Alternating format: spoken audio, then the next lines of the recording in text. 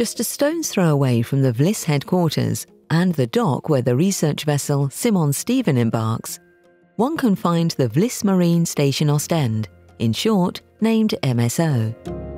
At MSO, 4 warehouses serve as a satellite laboratory, a storage for equipment, and as a technical workspace.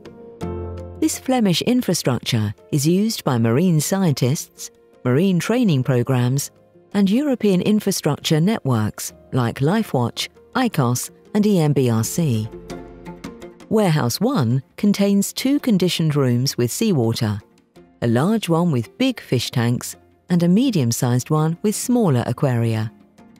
They act as experimental controlled environments for research on fish and other organisms. Warehouse 2 hosts all the laboratories.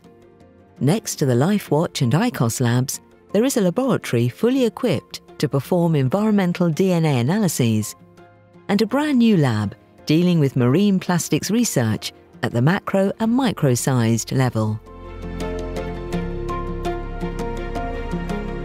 Warehouse 3 is mainly a working and storage space.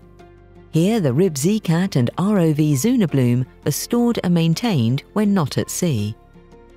Besides a technical electronics workshop, this warehouse gives access to the core repository, a 70 square metre sized cold storage for drilled sea bottom cores. Currently, Warehouse 4 houses the main robotics centre and offers additional storage space. In the 2 neighbouring buildings, one can find offices for VLIZ technicians and other employees.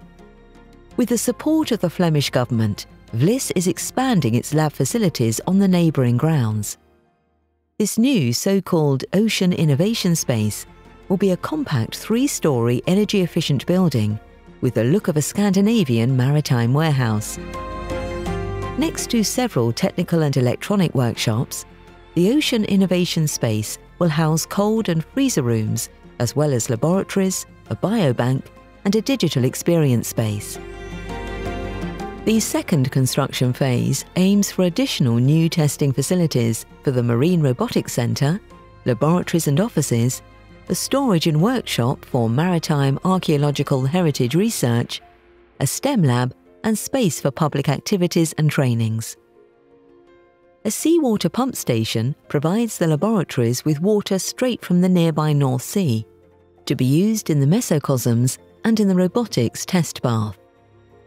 The first phase of the construction should be completed by mid-2022, more or less at the same time as the InnovOcean campus.